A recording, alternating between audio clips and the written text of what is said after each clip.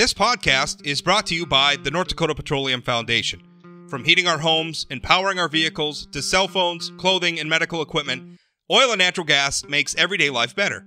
North Dakota Oil and Natural Gas, advancing the possibilities. Learn more at ndpetroleumfoundation.org.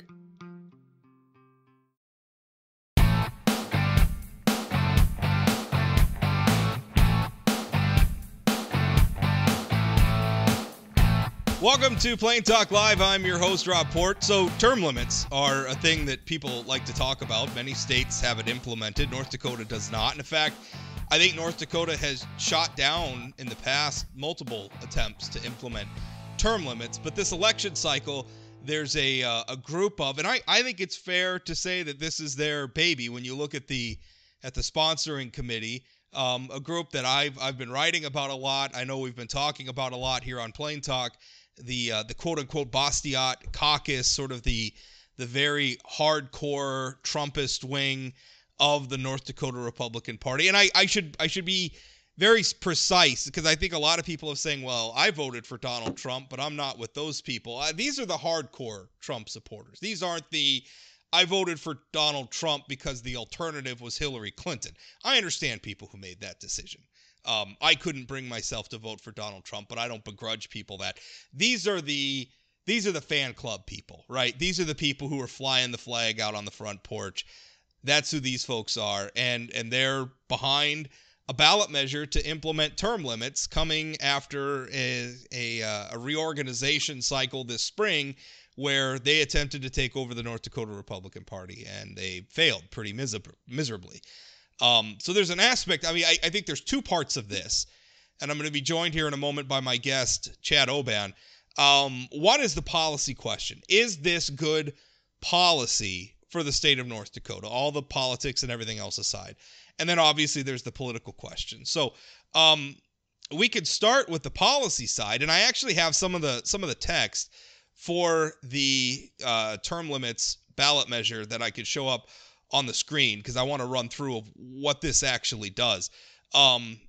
First of all, and I'm just bringing this up now, the term limits would apply to the legislature and the governor, and that's it. So ag commissioner, attorney general, secretary of state, superintendent of schools, these statewide offices would not fall under this constitutional amendment for term limits. It's the legislature and the governor, and that's it. Also, another thing about it is it's cumulative. So if you have a lawmaker who gets appointed to finish another lawmaker's term, they can't serve more than 8 years cumulatively. So let's say a lawmaker resigns or they pass away or something in the middle of their term, somebody else gets appointed for the final 2 years of that term, and then they get elected to another term in their own right. By the time that term's over, you're talking about 6 years. They wouldn't be able to run for election for another term because that would put them over the 8 year cumulative thing. Or I guess maybe they could run for election and have to resign. I don't know. Maybe that's a question for the courts. The other interesting thing about the measure is that it prohibits the legislature from amending this part of the law, or excuse me, from initiating a ballot measure to amend this law in the future, which is really interesting. Now, in North Dakota, every constitutional amendment gets voted on by the people. They can be initiated one of two ways. Either the legislature can initiate one, or people can collect signatures and put it on the ballot box themselves. But no constitutional amendment in North Dakota can become law without it being voted on the ballot by the people. And essentially what this measure says is the legislature can't initiate an amendment, which I think is an interesting constitutional question. Can you limit the legislature's ability to legislate? I'm not so sure you can, but I don't know. And then finally, maybe as a tacit admission that attempt to limit the legislature's ability to legislate might bring up constitutional questions, there's a severability clause, or a severability section, which essentially says if one part of this constitutional amendment is struck down, the rest of them stand. So that's it. That's what the measure says, and I'm taking the graphic down off the screen. And first of all, let's talk about the policy aspect of this, Chad. What do you think? Is this good policy? Is this something that's right for North Dakota? Well, first of all, it's clearly Red Polo Day on the Rob Port Chad Oban hour. Yeah, that's right. On the radio. Well, Chad and I coordinated. We called ahead and made sure. Yeah. Well, one of the things I just want to clarify, it's 8 years in each chamber, right? So somebody could be 8 years in the Senate and then be 8 years in the House. That's correct, yeah. Yeah. I mean, I'm opposed to term limits. I mean, just generally speaking, I'm opposed to term limits. At the state level, at the congressional level, I know it brings up the question if you support term limits at the executive level, and I think that's a slightly different conversation. But, I hate to sound too much like you, Rob, but, I mean, we have elections, right? I mean, we have elections. That's when we have our term limit. So I just think that it's probably in experiencing the legislature firsthand. I mean, it takes some time for legislators to figure out the process. And if you start limiting them to 8 years, I mean, often people are just figuring it out in their third, fourth, fifth, sixth year of how the process works. That I just think it's bad policy. The other question I have is, when does the clock start running? Is it so? I mean, we're not looking back, right? So Ray Holmberg isn't going to get kicked out of office when this thing passes. His 8 years would start when this thing passes, correct? Right. So he could get up into the 50-year mark, I guess, if he wanted to. Yeah. So most people aren't even most people sitting in the legislature right now aren't going to be affected by this. This is going to be, 8 years, 10 years down the line. And I just worry about the quality of our legislators we will have if we're constantly churning out new people, because there's a lot of veteran legislators that the institution, it'd be difficult to move without people who have that historical knowledge on policy and where we've been from a budget perspective, from a tax perspective, from a funding perspective. I just think that historical perspective is a good one. Well, something that interested me is the perspective of your in-chamber leadership. So your majority leaders, your minority leaders. One lawmaker, and I won't because we were having an off-the-record conversation, but I thought they made a really good point, is a relatively new lawmaker. We're saying, basically I would be coming up on the end of my term in office if this was, right. And I've been reelected once. He said, really, at this point, I should run for majority leader, because why, and that's the thing, too, that really struck me. Like, all of a sudden, your majority leader is going to be somebody who's maybe in their second term. And now they're the majority leader of the House. I feel like that position requires, typically the people who hold that position are people who have been in the House or the Senate, as the case may be, for a while, and have, they've established a track record. They've become comfortable with a lot of policy areas. And now they're in a position to not just represent their district, but also lead their caucus in the chamber. And you're going to ask somebody who's in their fifth or sixth year in the legislature to do that? I think that's a bad idea. Right. And I also think that the drafters of this amendment did make a mistake by doing 8 and 8. I mean, if they would have done just like 12 or 16 just in one chamber, you take away some of that. But even somebody who served 8 years in the Senate and then goes to the House, I can't imagine a lot of senators wanting to downgrade to the House after 8 years, but I assume that happens in other states. Downgrade to the House. Hey, wow. Says the husband of the senator.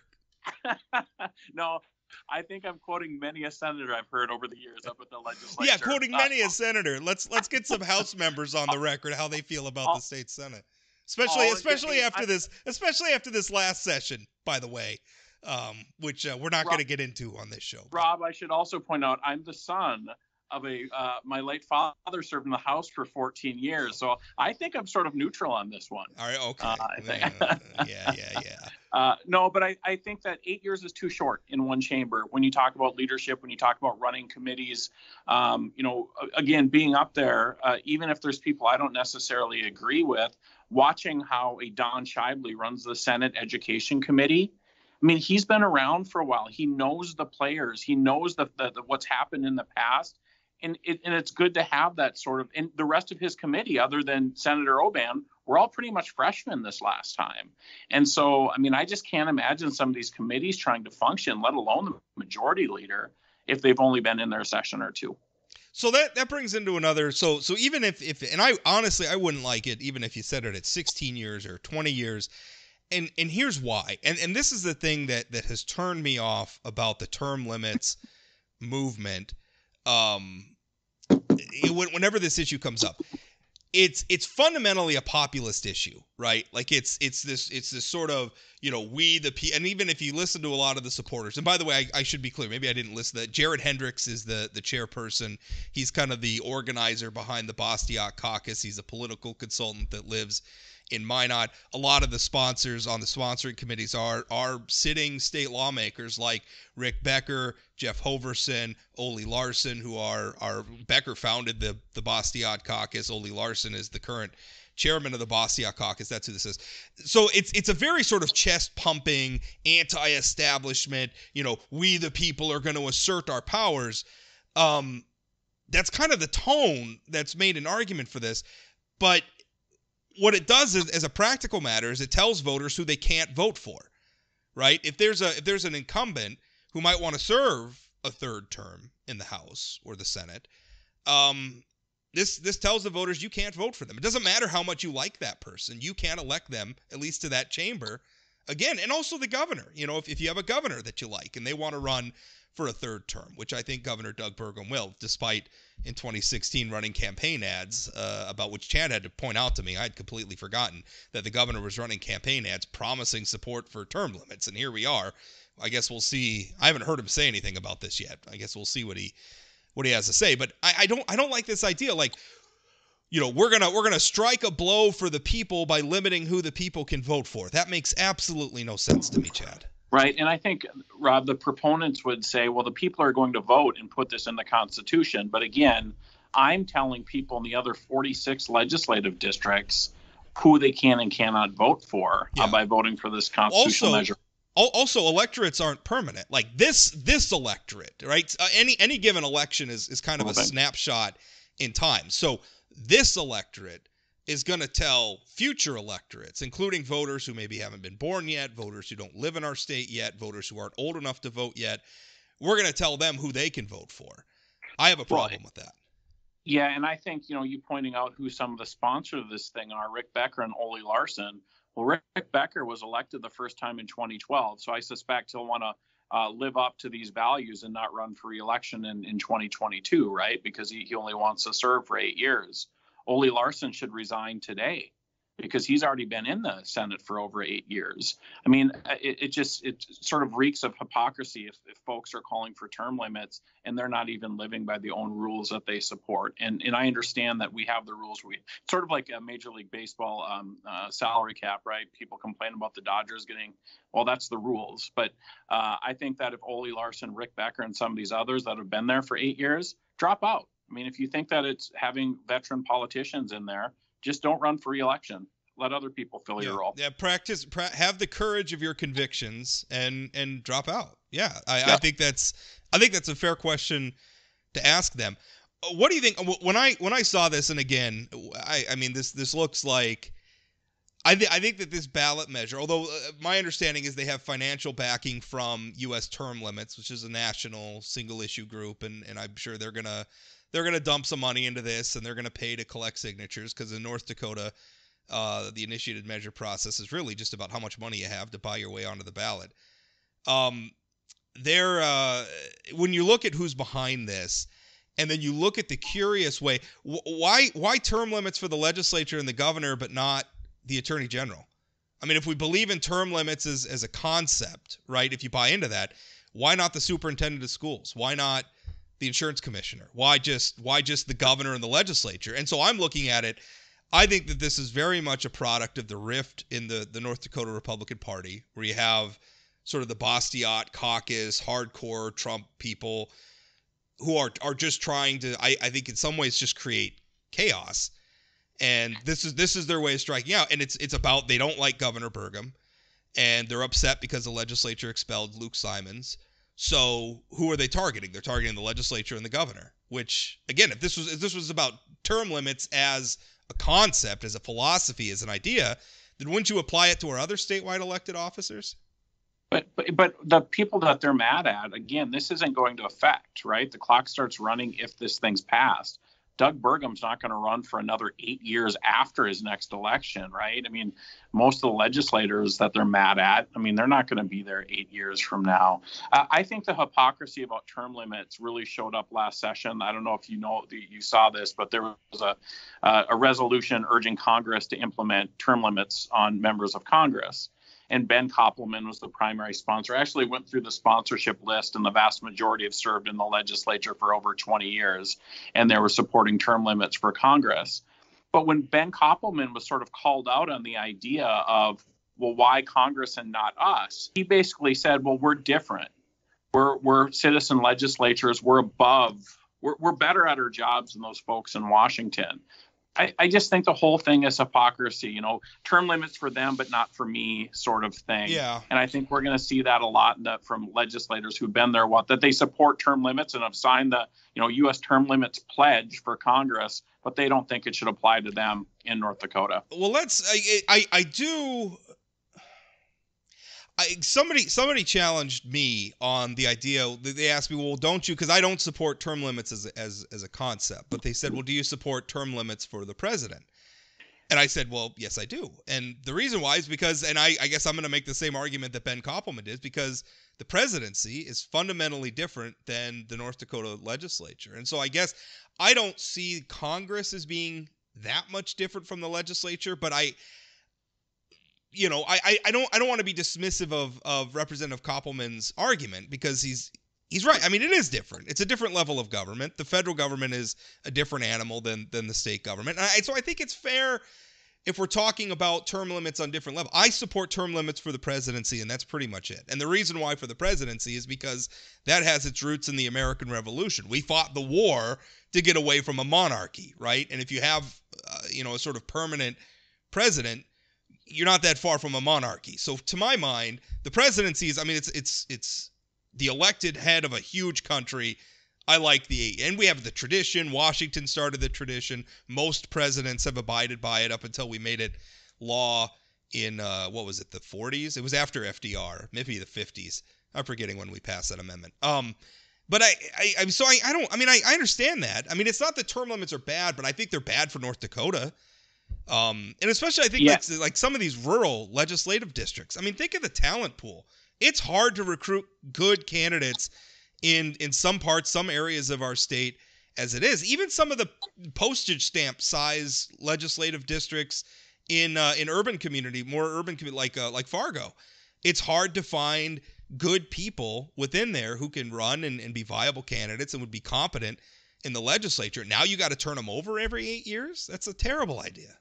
Yeah, but I think the same argument can be made for Congress, right? The talent level, getting to know the process, all that. I think it's more of a not federal versus state, but executive versus legislative difference. I mean, I don't like term limits at all. I could see them for the governor's office more than the legislature.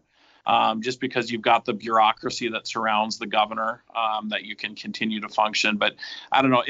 To me, again, it's just the hypocrisy of folks being in office for 20, 25 years saying that there should be term limits on other people. I was very interested in going back to the debate. Sebastian Ertelt was opposed to the congressional term limits, and he'd done some research on how long people had been in the House and in the Senate federally on average, and it was shockingly low. Like the House was like 8 to 10 years, and the Senate was like 8 to 10 years as well. I mean, that's barely over one term. And so the other question I have, and I spent some time looking through legislators and how long they've been there. I don't even know that this is necessarily a problem of people staying in for like 20, 30, 40 years. I mean, there's a couple. But most Bob Martinson, Ray Holmberg, there's a couple that have been there for a while. But then also, why is that inherently a bad thing? Like if Ray Holmberg's been there for what's the count? 44 years, I think. Is that an inherently bad thing, or are the people at Grand Forks in his district just happy with the job he's been doing? Ray Holmberg is a good legislator. Bob Martinson's a good legislator, and they deliver for their folks at home, and that's why they continue to get reelected. And both of them get reelected in districts that are competitive, right? These are districts that, District 35 is Democrats and Republicans.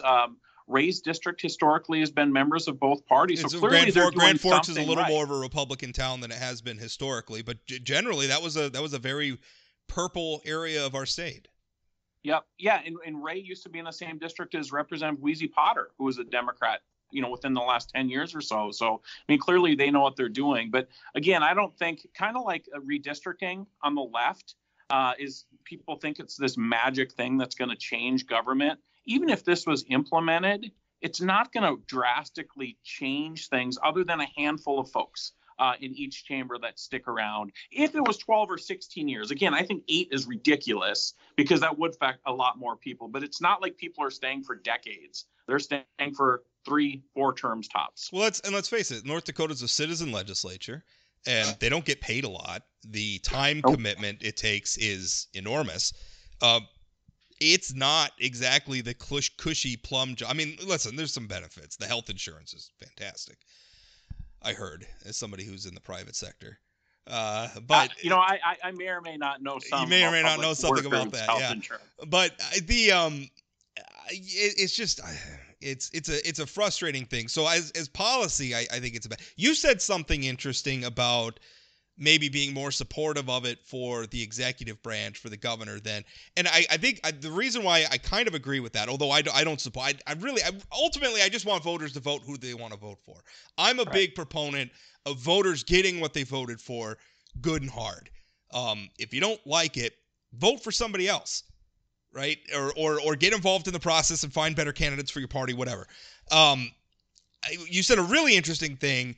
And one of the reasons why I also don't support term limits, particularly for the legislature, is that our legislature is already very, very constrained. They're only in session, barring a special session or a redistricting year, which only happens every 10 years.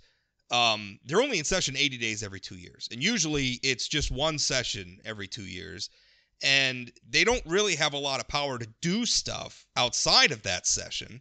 So you're taking an already very, very constrained part-time legislature. They don't have staff. Some of them have geographically enormous legislative districts that they have to cover.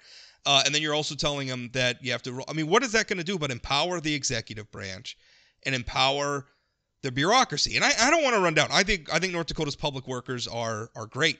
Overall, I work with them all the time. I do open records requests. I think they're honest, hardworking people that are just trying to do a job. So I don't want to make it sound like they're going to twist their mustaches and be like, right. But by term limiting the legislature, you are creating a different power dynamic. And I don't think evil people are going to exploit it, but it's just a different power dynamic, and it's going to result in us being governed differently. And I want balance between the branches of government. That's how it's supposed to work. The other power dynamic that shifts dramatically is the less experienced legislators you have, the more power lobbyists have. And I by no means am somebody who demonizes lobbyists. I think lobbyists have an important role in this process. We need experts. Legislators can't be experts in every aspect of government and in the private sector. Lobbyists are powerful in this state, right? It wasn't that long ago we refer to lobbyists as being important. They would be the staff, the legislators, and the lobbyists, or the three groups that work together during the legislative session. But this would create more power. I think the less experienced a legislator is, the more they'll lean on lobbyists for information, and lobbyists obviously are trying to influence folks. Because they're going to be the ones with the institutional knowledge that we were just talking about.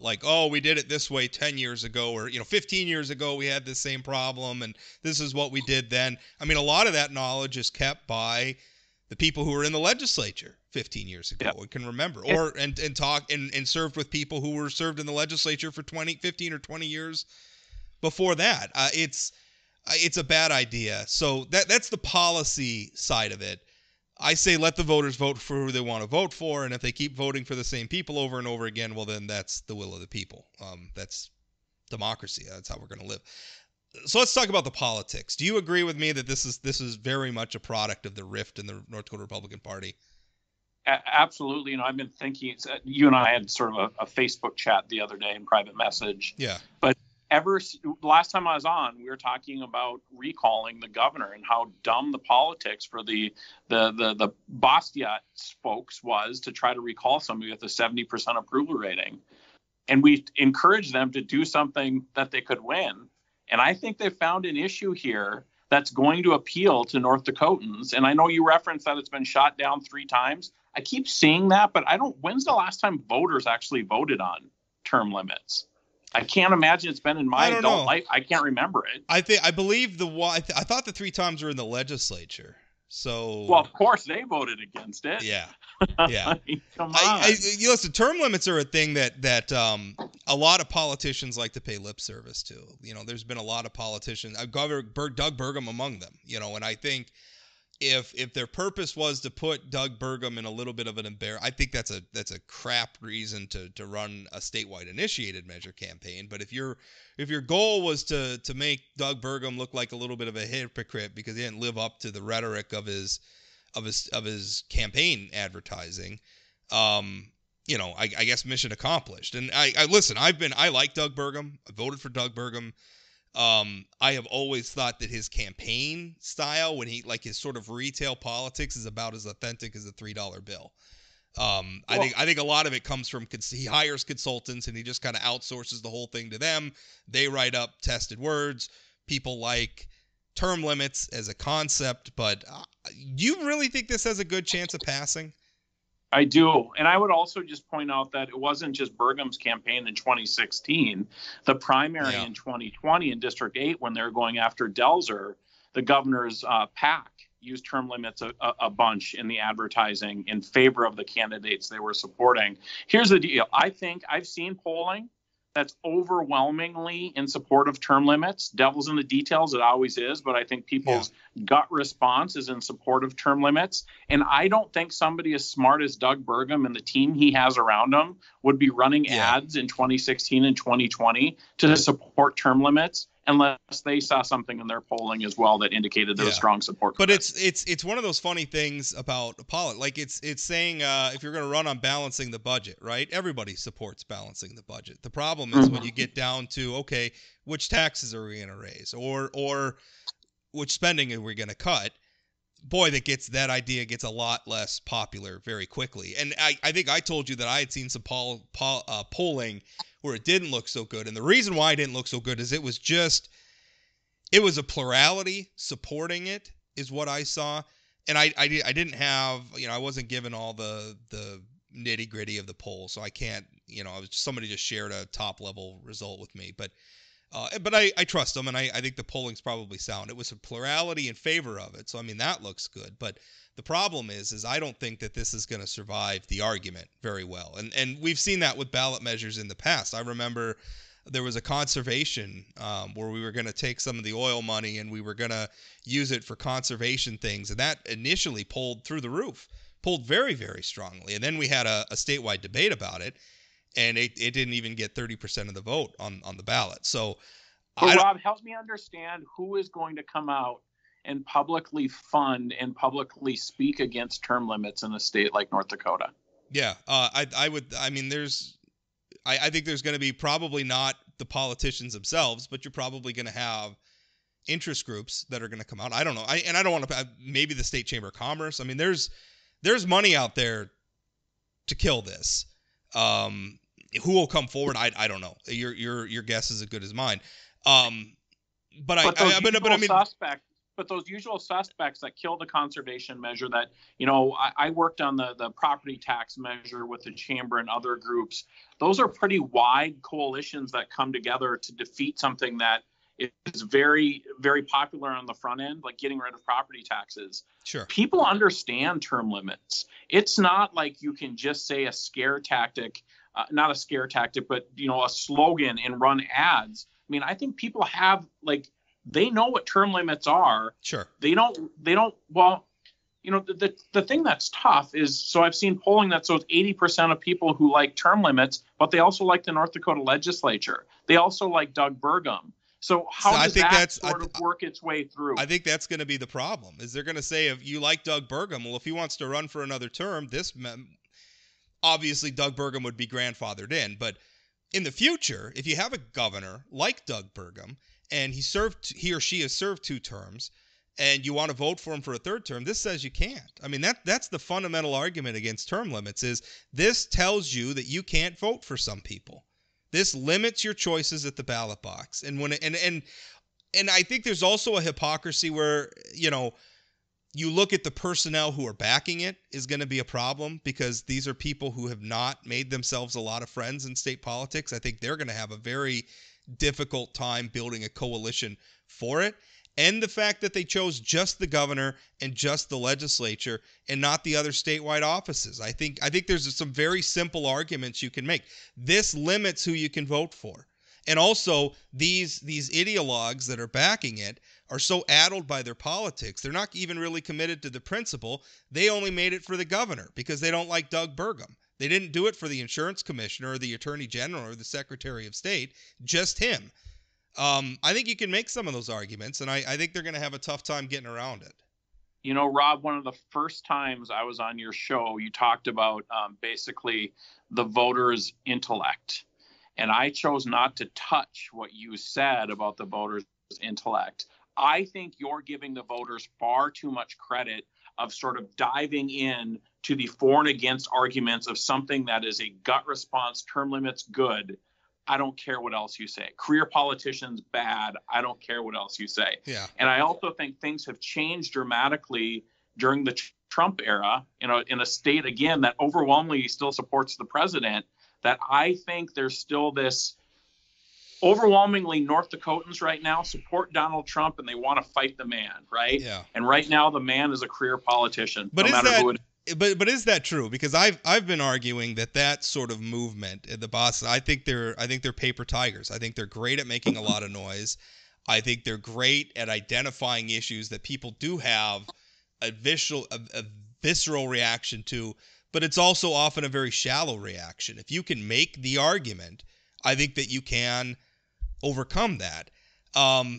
And maybe I'm wrong. I guess we'll see. But I don't think the counter arguments to term limits is that complex. I think there's a saying in politics that I'm sure you've heard: if you're explaining, you're dying. And that right. A lot of times, so term limits, you're right. It's simple. People understand it immediately. You don't have to do a lot of explaining. But you also don't have to do a lot of explaining to make the counter argument either. The counter argument against it is also very simple. And so, it'll be interesting. I don't want to say it's a dog and that it's just going to die. But I would. That's not. If you were asking me to put $100 down right now on whether or not it passes, I don't think it passes. I would take that bet in a heartbeat. You would take that bet in a heartbeat. Yeah. Part of the reason I'm saying this too is you look at North Dakota's so pro-Trump. Again, a lot of the polling we've seen on Trump is Trump versus a Democrat. I don't know that North Dakota is as hardcore pro-Trump as a lot of as I think maybe the backers of this, and not that Trump is necessarily, but it's kind of in that oeuvre. So I think they consistently make the mistake of thinking that North Dakota is more conservative than it is.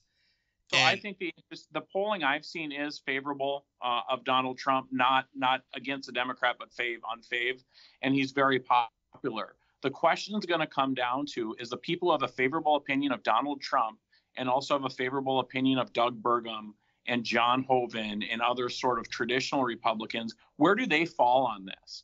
And I would be interested in seeing, because the polling I've seen isn't 8 years. The polling I've seen is like 12 or a little bit longer. Does that make a difference to 10% of the voters, 15% of the voters? Because, really all you got to do is just sort of chip away, right? If you're the opponents of this thing and just sort of, that's the nice thing about being on the no side. You just cause confusion.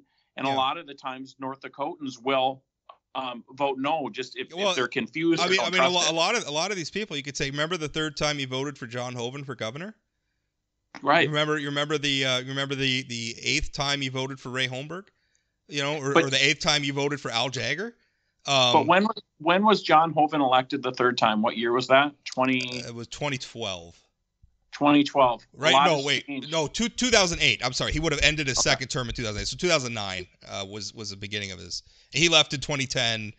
Dalrymple was elected in 12. So 12 years there's a lot that's changed in politics in North Dakota in the last decade in terms of being more conservative and being more. I mean, I blame you for the Tea Party stuff, just starting this, but I think a lot has changed, and I do think the Joe Blow voter in North Dakota supports term limits, and there's going to have to be a pretty sophisticated campaign to defeat this thing. And I'm not sure if I'm the state chamber of commerce, I want to be the group out leading against something that's popular. I mean, it's easy to demonize the environmentalists, right? It's easy to demonize people on the fringe. I think there's a lot of run-of-the-mill folks that just think term limits makes a lot of sense and career politicians are bad. You know, we don't need North Dakota's Nancy Pelosi out here, right? We don't need, I'm trying to think of a Republican like Nancy Pelosi in Washington right now, but there's very few that have been around as long as.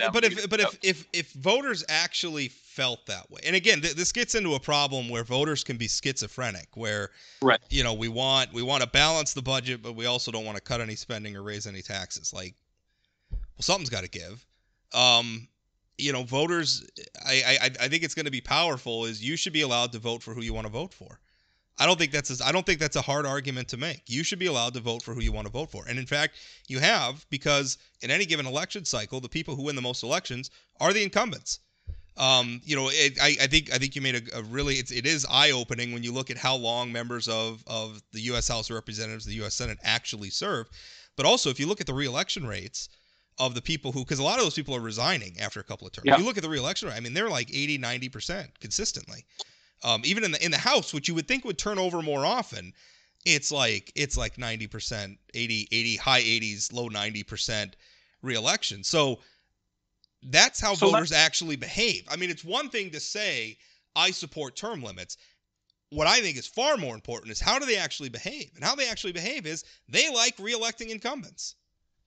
Or do they like re-electing Republicans, right? I mean, it's sort of like you're saying Trump versus Hillary Clinton. You can understand why people voted for Trump in that scenario. If you're living in a district and you've got longtime Republican legislator versus Democrat, you're going to vote for whatever that Republican is on the ballot. So maybe you do think that there should be somebody new. But if that's the only given choice, and we know how few people participate in like the district conventions and the primaries and all that kind of stuff. So I don't know. I think there's probably going to be a lot of folks out there who vote for John Hoeven for a third term, but also like the idea of term limits when put in front of them.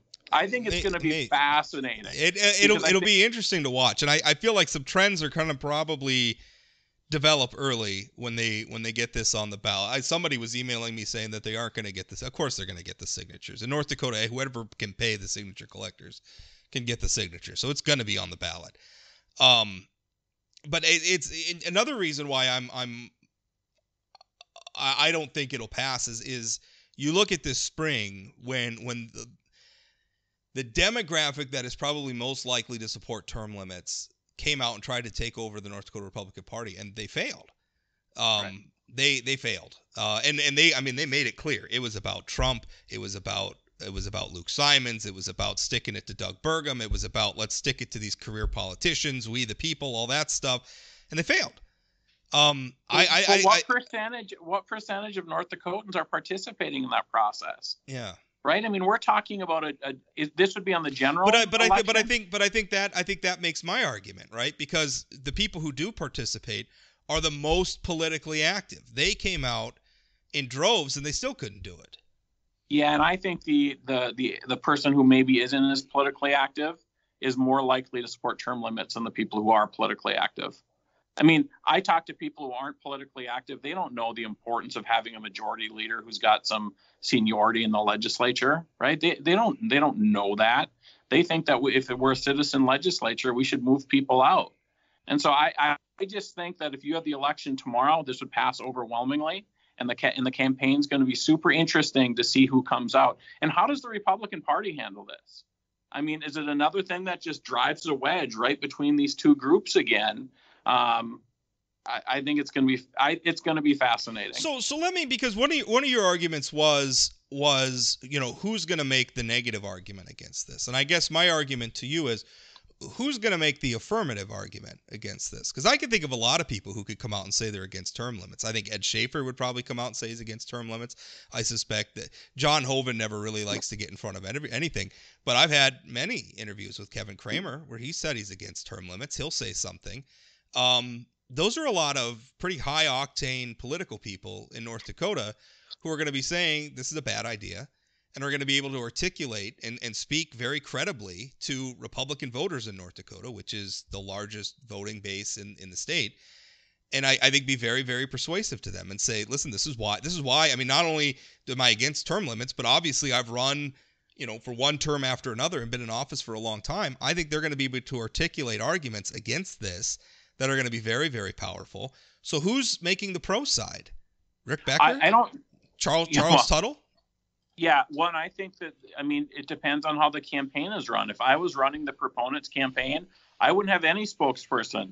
I would take all that money from U.S. term limits and run TV commercials that just talk about the importance of term limits and keep it as simple as possible. And I would also shorten the campaign as much as possible because, again, the less people know, the more likely they are to vote for term limits, in my opinion. Yeah. And I don't know that Kevin Cramer and John Hoeven are great spokespeople,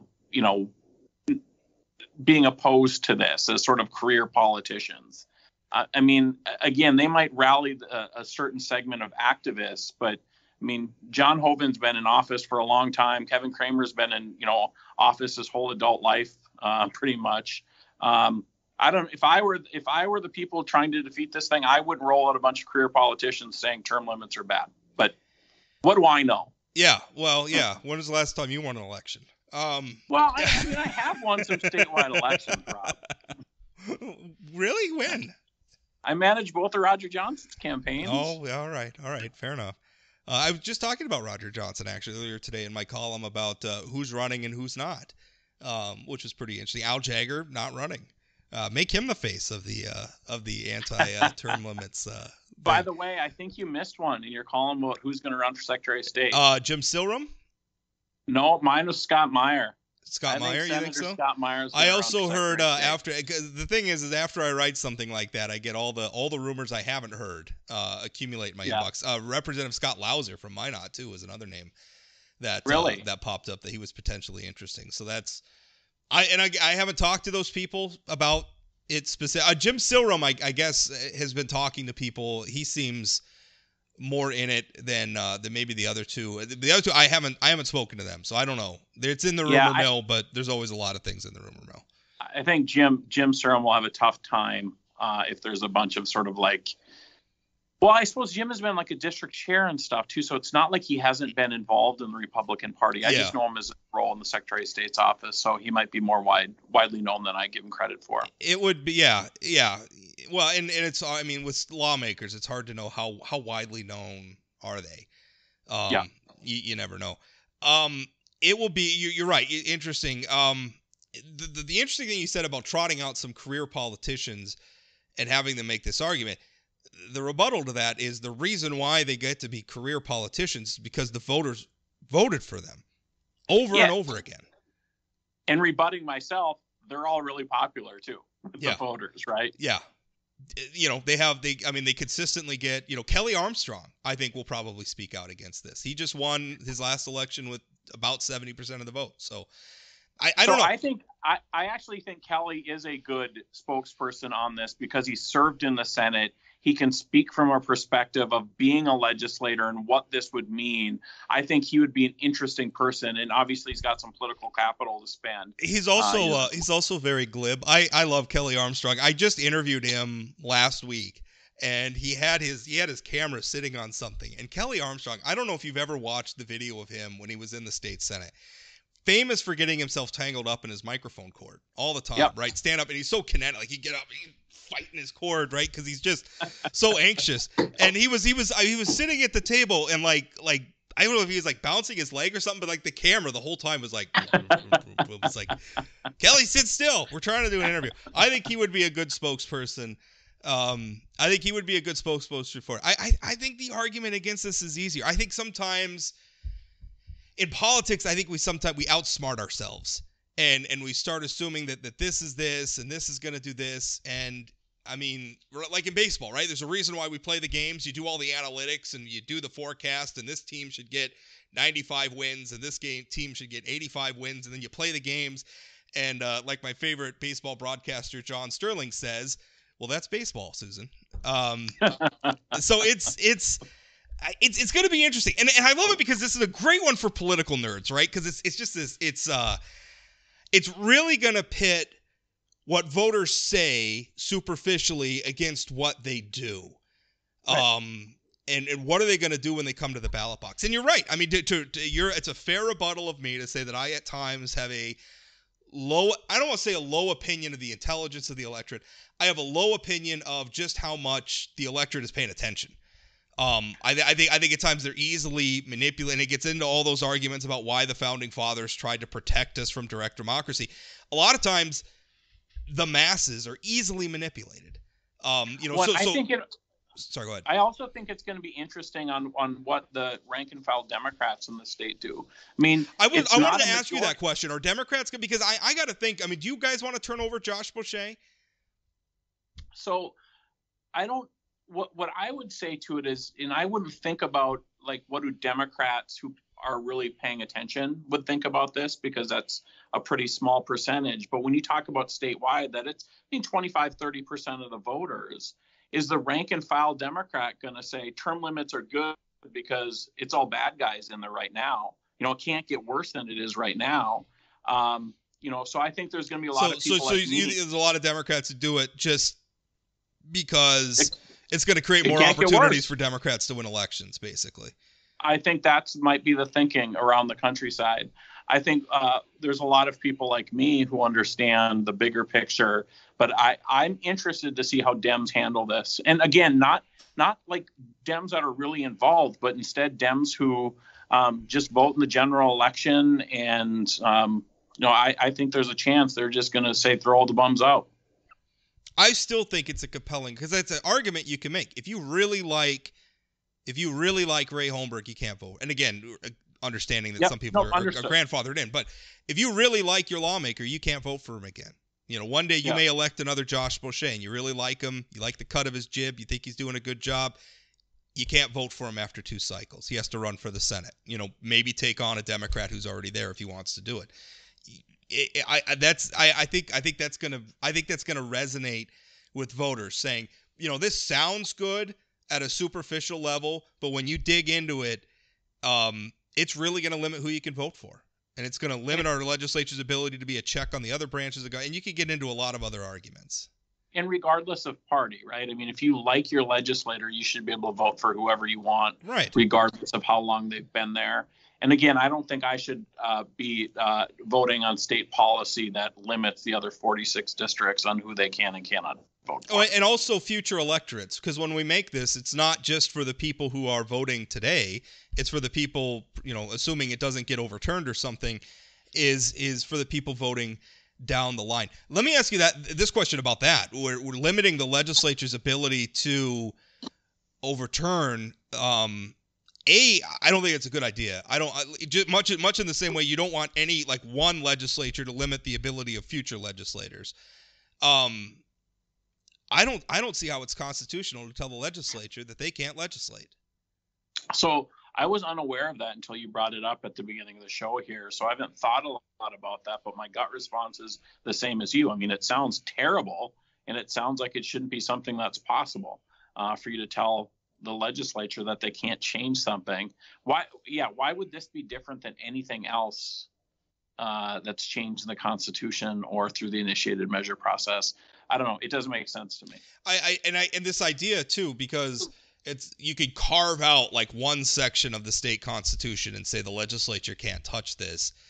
I don't. That's not how it works. We don't even do that at the federal level, right? I mean, technically, the Bill of Rights, up to and including something as sacred as the First Amendment, could be repealed or could be amended. You could do that. Second Amendment, Fourth Amendment, you could amend those things. It's possible. And honestly, it should be possible. As much as I don't want to change anything about the First Amendment or the Second Amendment or some of these things, I think it should be possible. And I think that's a really terrible idea for closing that down. let's close out our. Do you have something else you wanted to add? Because I'm Well, going to no, switch gears. I, the person who said I don't think they'll get the signatures. I think that I agree with you that it's anybody can get the signatures if they have the resources behind it.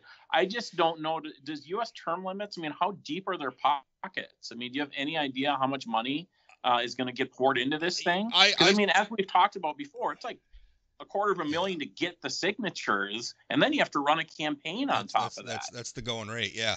I am told by people who work in marketing in the state that they have some money. They would be a serious they would be a serious customer. So I think in terms of, and also remember that doing politics, like we're talking about $300,000, that's a lot of money. You run a campaign in New York, right? Like that's nothing. So this is a national group. North Dakota is a pretty cheap place to do politics. Even if they're kind of a marginal national group, I don't think they're going to have trouble playing ball here. So I think they'll have the money to get that done. The other question I wanted to, let's switch. Okay, here. Boy, I'm all over the map. But I just thought of something too. Another thing that's going to be tough for these is that they're kind of tied to the same people who are trying to run the recall Doug Burgum thing. I mean, that faction of the Republican Party has really burned a lot of bridges and has lost a lot of credibility very quickly. And the fact that so many of them are on this sponsoring committee is going to be tough for them. Well, I'm interested if there's going to be people out there carrying both petitions. Yeah. Are you going to be carrying a petition for term limits and a petition to recall Doug Burgum? I think there's going to be. Well, I don't think that's good messaging for term limits. I don't think so at all. All right, so I wrote a column today about our incumbents, who's running, who's not. Any surprises there for you? Al Jager, a lot of people were telling me that they weren't going to believe that Al Jager wasn't going to run for another term until they saw it. But he told me flat out, not running, I'm done. Which by the way, good for Al. I've had my problems with him and my criticisms of him, but I mean, anybody who steps up and serves their state like that for that long. And I think overall, again, setting aside some quibbles I could make, did a good job. At a time where increasingly we don't trust our election officials. I think Al Jager, is somebody most people trust. I wasn't surprised by any of them. Maybe Ryan Rauschenberger not saying for sure he was running again was a little bit surprising to me. Yeah. And the more I think about, I think you said that he'll likely end up running. But this, he's been there for 8 years now. This is sort of the time often with these down ballot statewide where they try to figure out how to move their way up or move into the private sector. So that might be one that's interesting, although I would assume he runs again. Goring, how long has Goring been in there now? Since Goring was the first appointed. I literally just wrote it in the column, but 10. He was 10. 29. Okay. I forget. It was when your old boss left. I don't know how neither of us can remember this timeline. I just wrote about it. You worked for the guy he replaced, so I don't know. I feel like it was probably 2010. He's been elected to 3 in his own right, so he's at least 12 plus whatever he finished from Roger Johnson's last term. So maybe like 14, 15 years he's been in there. Yeah, that's a pretty long time. Although I don't know, it's a good gig, and I don't know if Doug has. I don't think there's anywhere else for a lot of these guys to go in terms of political ambition. So I think you'll end up with. That's the thing in Republic. It's all Republicans. If you want to go anywhere, you're going to have to fight another Republican until somebody leaves. Which is why there's so many people who want to be Secretary of State. Al's leaving, right? There's finally an opening. Or go to the private sector, right? Or go to the private sector. There's things that you can do and not be a career statewide elected official. Well, right. What I mean, if you want to advance your political career, right? There's only so many offices unless you want to go down and serve in the legislature or something. Which I don't know. I tend to think that there's executive branch people and there's legislative branch people, and you don't often see them mix up. Ed Schaefer always told me something very interesting about John Hoeven. Is he never really felt like Hoeven was an executive branch guy. He always thought that Hoeven would be a lot more comfortable in the legislative branch. And I got to tell you, having watched him for so many years in the executive branch and now having watched him in the Senate since 2010, I gotta say I agree. I think that's a much better fit for. Not that he was a bad governor. I think he's a lot more comfortable in the legislative branch. I think he's more skillful. I think his skill set translates better to the legislature than to the executive branch. That's interesting because I've always assumed that Oban would end up getting bored being in the Senate and being one of 100 because he had that 10 years of being the executive, that it's a little bit harder. So I mean, I thought a few years ago there's a chance that Oban wouldn't run this time just because he's been there for 2 terms, and it's a grind being in Washington these days, but it sounds like he's going for sure. Obviously, Kelly, he's going to be in Congress. Typically succinct Kelly Armstrong. I said, I know you are, but I texted him. I said, I know you are, but I have to ask you the question just because I want to be able to say that I asked you the question. Are you going to run again? And instead of giving me like a statement, he just texted back, yes. So, that's Kelly Armstrong for you. I think it'll be interesting what Kelly, where he goes in the future. Does he end up when there is an open governor's race or an attorney general's race or a U.S. Senate seat? I think he's going to have some options. The rumor is that if Burgum were to not run for a 3rd term, Kelly would probably be one of the first to announce for that one. I think Kelly would enjoy being governor. I say that Kelly has not said that to me specifically. I'm not. That's not based on anything he's told me. That's just based on. A lot of people expect that he would run for governor, and that would not at all surprise me. It did surprise me that Brent Sanford didn't want to run for Secretary of State. I thought that he might be in on that. I kind of thought he was maybe looking for an avenue out of Burgum's shadow. I don't think he's going to be on the ticket if Burgum runs for a 3rd term. And I say that being lieutenant governor, much like being vice president, that's a tough gig. Because you get all of the responsibility for the decisions that the boss is making and a very limited ability to make those decisions.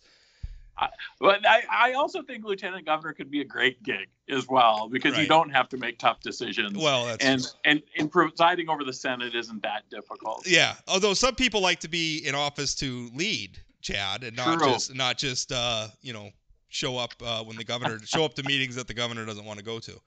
Go cut those ribbons. I always like, and I don't know if I've told you this joke before. I think it's a Lloyd Omdahl joke, but he says, why does the lieutenant governor not look out the window in the morning so he has something to do in the afternoon? Which I always thought was pretty great. Anything else there as far as Democrats? Because I wrote that thing about Republicans, like who's not going to run, and it's. Obviously, Josh Boucher told me he's definitely not interested in Secretary of State. The hard thing for me to handicap who Democrats are going to run is it seems like Democrats don't know until we get to right before convention time for a lot of these offices. And I don't know how to handicap that. Rest assured, Democrats wish they knew before it got right before the filing deadline. It's a tough case to make. To somebody that basically you have to say, hey, give up a year of your life to run for statewide office. It's horribly unlikely that you're going to win. I think the last time a Democrat with an attitude like that, it sure is. Well, but the last time a Democrat beat a Republican incumbent statewide, I believe was Kent Conrad beating Mark Andrews in 1986. Oh my God, has it been? I'm trying to think of another one. Because Heidi Heitkamp beat Rip Berg, but he wasn't the incumbent. He was going from House to Senate. Right. Roger Johnson won an open seat. Kathy Gilmore won an open seat. Oh, my Lord. I think you're right. Glenn Pomeroy took it from an open seat for a Democrat. Well, when Heidi became Attorney General, I don't know. There's a that was an open seat too, though, wasn't it? I don't know. I'd have to go back and look.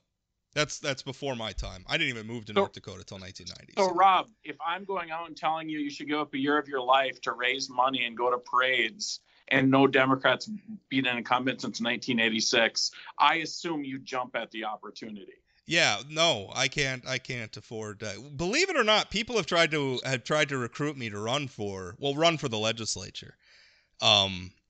I told him, I said, why? You realize what I do for a living, right? How do you think that works? Like, I'm just going to go in and be in the committee room and be like a blogger, and then also, like, who would talk to me, right, about the candid conversations that lawmakers are going to have? And by the way, I say as a member of the media, I understand. Sometimes they're going to want to have, as a member of the media, as weird as it sounds, I kind of believe in the smoky back room. I think there's sometimes there's got to be a venue where people can let their hair down and make the goddamn sausage, right? Well, I kind of like the idea of you writing your first column as an insider at the Capitol, yeah, and then just watching everybody there on out just not talk to you anymore. Yeah, exactly. Not everything's on the record. Everything is on the record all the time. Yeah, no, that wouldn't work. I cannot run for any office. Don't want to run for office. Can't afford the pay cut. So. Look at that. You like that line? Yeah, Cadillac. Big media. Big media. Big media. Money. That's right. Being a column, it comes with a bow of poverty is what it comes with. I shouldn't say that. Forum's great to me. My employers at the Fargo Forum are wonderful to me. They really are. I'm joking. Rob, if you ever want to have a conversation about unionizing those columnists over at the Forum, you let me know. I know some guys. Hey, you may be surprised. I believe anybody who wants to join a labor union should be allowed to. I wouldn't. I probably wouldn't. But my wife's going to be a teacher here soon. I told her she should check it out. Maybe it's for her, maybe it's not. But I believe in the freedom of association, where people can associate themselves with who they want to associate with. If that's a labor union, if that's which by the way is also my argument against people get upset about dark money and all this stuff. Listen, if you want to belong to the NRA, you can. And if you want to give the NRA your money so that they could turn around and pursue the policy agendas of the NRA or Planned Parenthood or any of these other organizations, you should go for it. Well, here's what I would say. If your wife becomes a teacher in Minot, the Minot Education Association is one of the best local unions in the whole state of North Dakota. That's her decision, not mine. I'm just going to enjoy her sweet, sweet government health insurance. Her sweet, sweet union negotiated government health insurance. Yeah, that's right. Chad, thanks for your time. This was fun. This is going to be a fun campaign to watch. It's going to make the campaign actually interesting, I think, in 2022. Well, we'll be talking about it too a lot on Plain Talk, and I'll be writing about it. I'm glad it came along. I always worry about these election cycles being boring, and thankfully something always comes along to give me something to write about. So that's a good thing. Keep Rob Port employed. All right, very good. Talk to you later. Later, bye.